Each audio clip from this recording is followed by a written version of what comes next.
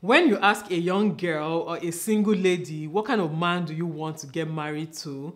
The answer they usually give is, I want a man who is successful, who is responsible, who is God-fearing, who is well-behaved, who is organized and stuff like that, okay? Now, as somebody who is married to one, okay?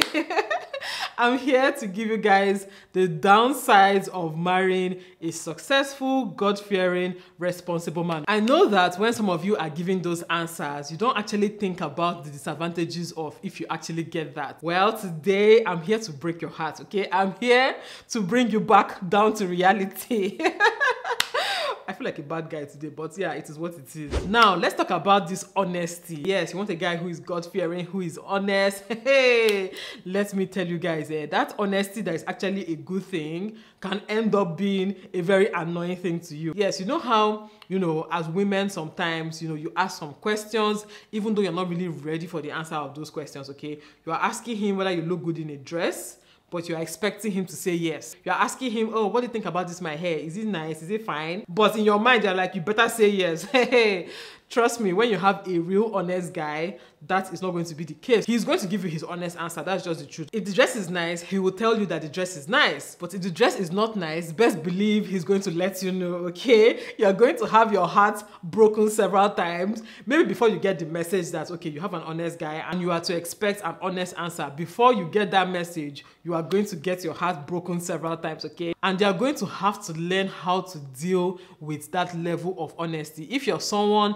that has been lied to all your life, they have coddled you, they have, given you yes girl answers, If you've been surrounded by yes men, okay, people that just tell you what you want to hear, if you get a man who is honest, you are going to hear the hard truth, okay? So it's left for you to accept it and adjust or just reject it. Whatever the case is, you're going to get an honest answer. Now, the next one, you want a guy who is successful, who is doing well, who has money, who is maybe rich. When I talk about success, I don't mean like he has to be extremely rich. I mean, you want a guy who, can provide his needs and provide for you and the family, and take you guys to the next level. A guy who is working hard, who is, making giant strides in whatever business or venture or job that he has. You want a guy who is successful at it, right? Now, let me tell you that such a man is not going to have your time all the time, okay? In fact, the truth is that he's not going to have your time most of the time.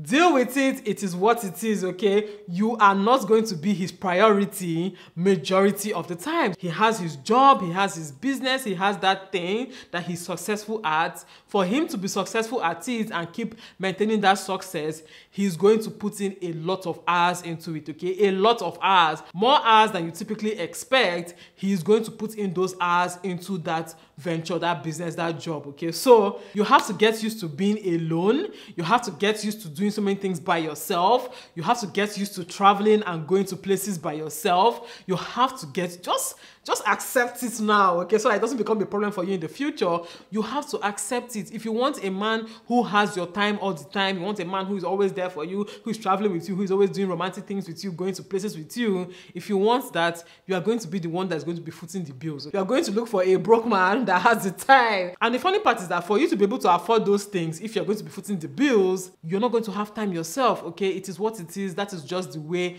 life is. If you're lucky and you have like maybe a trust fund baby or a rich hair or a rich is it hair they call it? Yes, hair, like a rich someone that inherits riches from him, maybe a billionaire son, hair. Maybe if you get a billionaire son that is just chopping money, even though they are quite rare, but if that's your case, then maybe that's when he will have your time. But if you get a billionaire son who is also a billionaire or working towards becoming a billionaire himself, he's not going to have your time, sis, okay? You're going to learn to, be independent, okay? You're going to learn to do so many things yourself. You're going to learn to appreciate doing things yourself, okay? Or with your girlfriends or with your kids.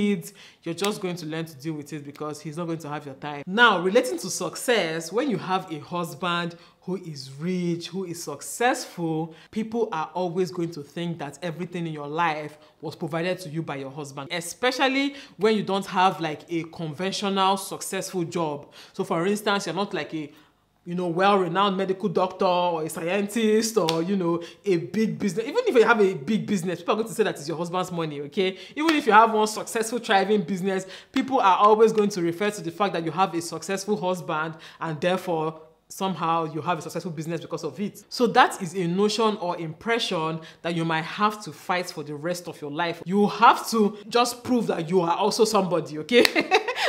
That's the easiest way I can say it. You are going to always try to prove that you are somebody. You are not just Oga's wife. You are not just billionaire's wife. You are not just rich man's wife. You are also a rich woman on your own. You are also a successful woman. You are also educated and all of that. You are always going to have to be proving that point, okay? And even at that, many people will still not accept it. They will still attribute it, especially when your husband is rich and, you know, in the media or is popular, okay? So maybe not necessarily in the media. If he's a popular rich man, you know, people are always going to attribute your success in whatever field you have to your husband, almost like a nepo baby. You know what they call nepo babies, like nepotism. People are always going to believe that, oh, your husband has connection, that's why this is working for you. If you have a fashion business, it's because your husband has connection. If you have a thriving whatever, it's because your husband has a connection. That's just the truth, okay? Except it is a business or a job that it is your brain that you need. Maybe you are an astrophysicist, or you are a scientist, or you are a doctor, where it is, even if you are a doctor self, they might say that the reason why you're working in that very big hospital is because your husband has money. Now, the next one is you want a man who is responsible. Yes, you want a man who is responsible. I just like a man who is responsible, who takes care of the house, who takes care of the kids, you know, who takes care of his family. I want a man who is responsible. He doesn't go out at night. He doesn't, you know, associate with bad friends. He just comes home to me every day. I want a responsible man. Let me tell you something, sis. It's a good thing to want, though. It's a good thing to want. In fact, it's a good thing to have. It's very sweet when you have such men, okay? But quickly, you're going to realize that such men are usually not romantic, okay? Majority of such men are usually not romantic. You see that baby girl life that you want to live, okay? He's not going to provide it for you. He's not going to allow you to live that baby girl life because he doesn't go out at night. So where are you going to? Where are you going to if he doesn't go out at night? Now, a lot of men actually allow their wives, like a lot of men who trust their wives, they allow their wives to express themselves, to go out, to do all of that. But even you as a wife, it's going to become uncomfortable at some point if you're always outside. You're always, especially if you're the you know, outside type, okay? You're the, you know, you're on the streets most of the time. I mean, like, you're always going out, you're always socializing, you're at different parties, different events, different everything.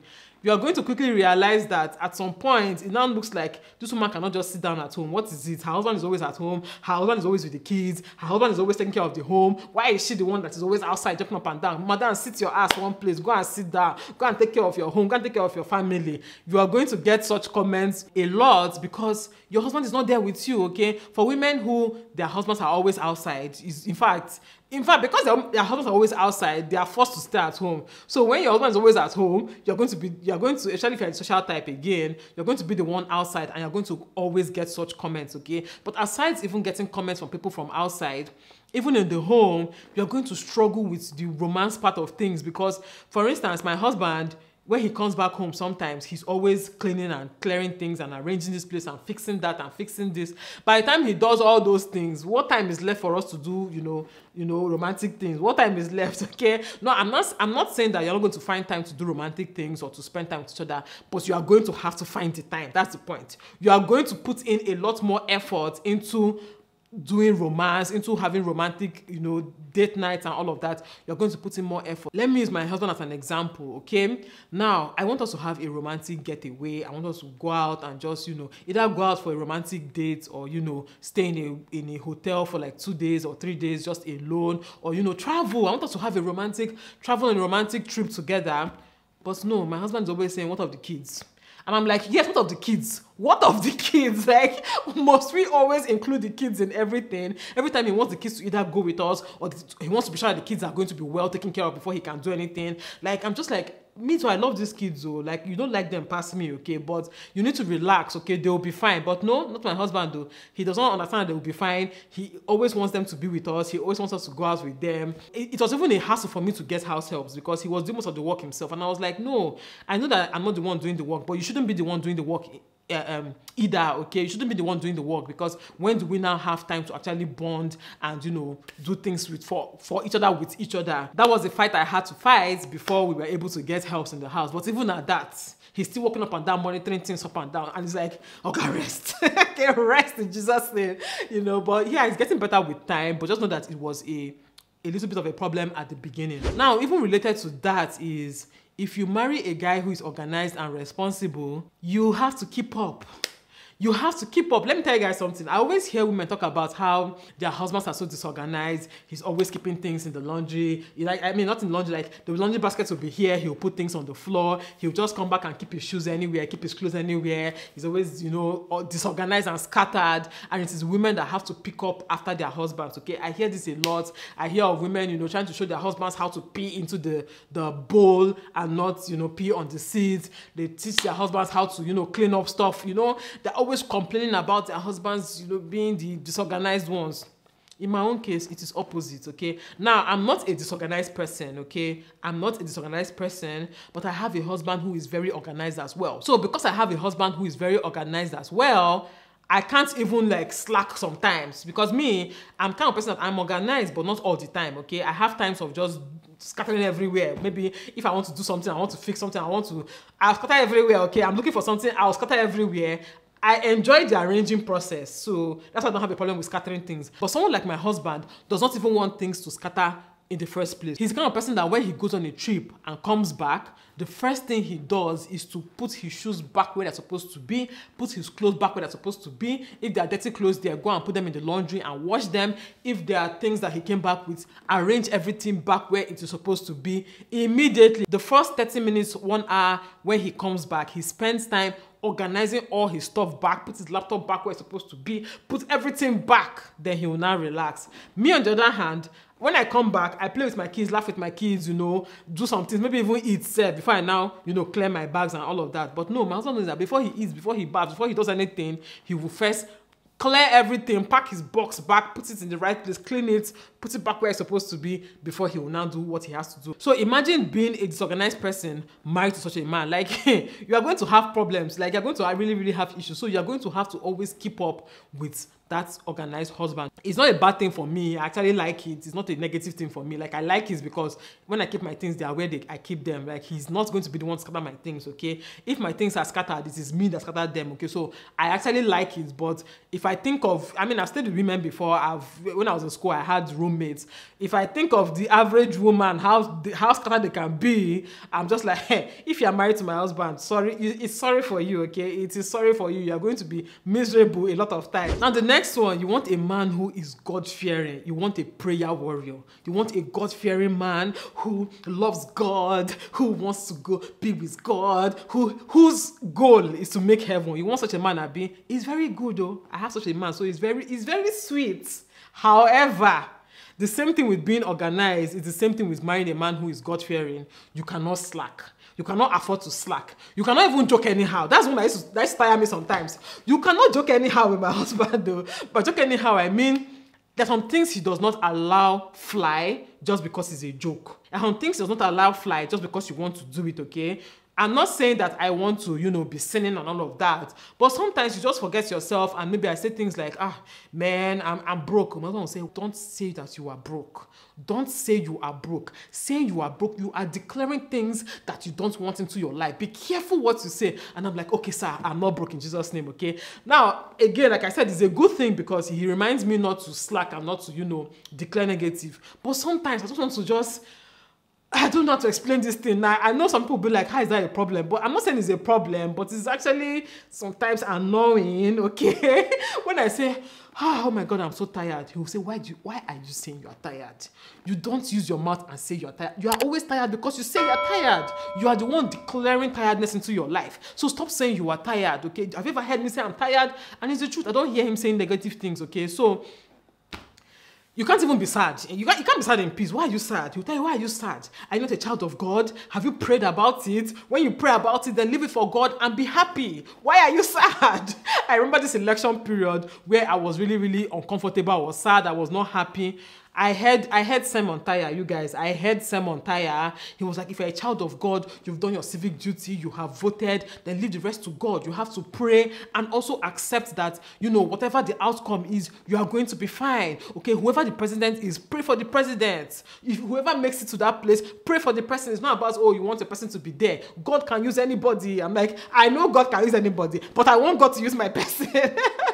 I want God to use my person, I beg. Which one is God can use anybody, okay? Again, like I said, I understand that this is the right thing to do. I understand that as Christians, this is how we should behave as Christians. But again, allow me now, I'm human. Allow me sometimes to just be human, okay? I don't have to always be getting correction. Anytime I show that humanly part of me. Even God said, no corrects me rich like that, okay? Or God, even God no corrects me rich like that. You know? So it's the kind of person that anyone you say, have you prayed about it? If you have prayed about it, then forget about it. Don't worry yourself about it. I don't understand how you people behave, how you people say you're Christians. That's what he tells me. I don't understand how you say you're a Christian and then you pray and you're worried. How can you pray and be worried? If you're a Christian, once you pray and hand it over to God, then you should rejoice. You should be happy. You should elevate your spirits. You should be, I'm like, all right, I've heard it, okay, whatever. I remember before, although, well, he still does it now, but not as much as before. Before, anytime I finish, you know, a long conversation with my friends on the phone, like, you know how women are now, you know, well, you know how I am, I don't know about other women, but I feel like a lot of women are like that. When I talk on the phone with my friends for a very long time and we're gisting, you know how these things go now, we gist that. When I finish my call, next thing I'll just see somebody judging me, like, you know, someone is judging your entire existence. I'll be like, what is it? He will now say, why? He used to call it unkoli in their village. Gossip is called unkoli. He will now say, unkoli, why are you gossiping? And I'll be like, no, that's not gossip. That's just gist. I'm just talking about different things with my friend. Like, I mean, can't I gist with my friend about different things? And he'll be like, no, that is gossip because you're talking about different people. You're talking about this one. You're not supposed to be talking like that. That is gossip. And I'm like, so I'll call my friend on the phone and just be like, hi, hello, how you doing? What good? Like, as women, we just about different things. Just about our family, our friends, our husbands, our children. Like, we just about almost everything, okay? So, to me, I don't see it as gossip. But to him, it's like, that is idle talk. You shouldn't have idle talk. It's gossip. And I'm like, okay, sir, all right. So, anyway, like I said, he has changed now. He's not so strict on his definition of gossip. But at the same time, like, if I actually do gossip, because sometimes I do gossip. If I actually do gossip on the phone with my friend, he will just be like, stop gossiping, and I'll be like, okay, sorry, God forgive me, I shouldn't have said that. Who am I to judge? And that leads me to the last one. Their sense of humor is just somehow, okay? I think it's not just, you know, having a God-fearing guy. I think it has to do with, you know, 30 plus or 40 plus guys. Their sense of humor and mine, even though I'm a 30 plus, our sense of humor does not really, I don't know how to explain it, you know. Maybe because I'm on social media, again, that's, you know, different because another thing with such men is that a lot of them are not on social media, especially if they don't have to be, okay? I'm not saying men on social media are not God-fearing, no. I'm just saying that if they don't have to be, a lot of God-fearing, responsible men are not on social media. Like, even if they are there, they're not the ones posting, you know, pictures and test traps and stuff like that. They're not the ones engaging with social media posts and all of that. Maybe they might be there for football or they'll be there for just, you know, family's sake and stuff like that. They're not the ones that are really engaging on social media, okay? Again, I'm not saying that men who do engage are not God-fearing. I'm just saying that the chances are they are not on social media, okay? Now, because they're not on social media, there are some phrases and some things that you say that they don't really get. Because, again, they're not on social media, they are not from the younger generation, so they don't really get some slangs or some things, okay? So I saw a post on this on TikTok, okay? I saw a post about this on TikTok where people are talking about, oh, 30 plus. You tell your 30 plus guy, oh, you ate and left no crumbs, and he's like, what did I eat? You know, I can imagine telling my husband, even though it's not a phrase I use, but I can imagine telling my husband, oh my God, you ate and left no crumbs. My husband will be like, why would I leave crumbs? Am I a child? Like that kind of very dry sense of humor. Again, like I said, it's more like a 30 plus, 40 plus, you know, 50 plus kind of thing. I don't think it's really just them being God-fearing and all of that. But again, my husband, because he's a God-fearing person, he's not really engaging himself with some of those, you know, posts and stuff like that because they don't enrich his spirits, okay? So there's no point in him engaging in them. Related to that, the social life too is always one kind, okay? What your your typical idea of a social life at, you know, at a young age is not the idea of social life, okay? So talk about going to club, talk about partying, talk about, you know, having fun and all of that. They are not really into that. They really prefer just, you know, playing a sport. You know, I don't like playing video games sometimes, you know, maybe going with the kids out to go and swim. For me, why it works for me very well is because if I really think about it, we are both sides of the same coin, okay? So it's not really a problem, but I can really see it being a problem for ladies who are outgoing, who are fun, who are, you know, out there, you know, living the life. You say you want a God-fearing man who is successful and all of that. Just know that you and him are most likely going to be, you know, opposites when it comes to personality and what they consider as good, what they consider as fun, what they prioritize. You guys are going to clash a bit with that. But again, it is marriage. That's what marriage is all about. It's about, you know, finding a healthy medium. For me, I think me and my husband have, this 12, we're going to 12 years in marriage. I think that at this point we have kind of, well, not really, but we have kind of found a healthy medium, okay, a healthy, you know, blend of both worlds, right? So again, like I said, we're both sides of the same coin, but I'm more on the liberal side while he's more on the conservative side of the same responsible coin. We bring my liberal side and his conservative side together, and then we form something that is acceptable and palatable to both parties, okay? And that's how it works. Just know that it's not, all that glitters is not good, okay? It's not as sweet as it seems, okay? On paper, it's so lovely. Oh, God-fearing, hardworking, responsible, all of that, successful. Yes, on paper it sounds really good, but in reality you might need some work for it to work for you, okay? Yeah, that's it. Let me know what you guys think in the comment section. Let me know if you can relate to everything that I said. I want to just add, if you're not subscribed to this channel, please, I'm begging you, please subscribe to this channel. I beg, I take God beg you, okay? Because I know that a lot of people who watch my videos are not actually subscribed, which is funny. Like, a lot of people just watch me and go, why are you doing that? What is it? Is it my face? Is it my clothes? What is it about me that you just watch and think that, let me just watch and be good, I don't need to subscribe? What is it? Let me know in the comment section. Anyway, thank you guys so much for watching, and I'll see you all in my next video. Bye guys.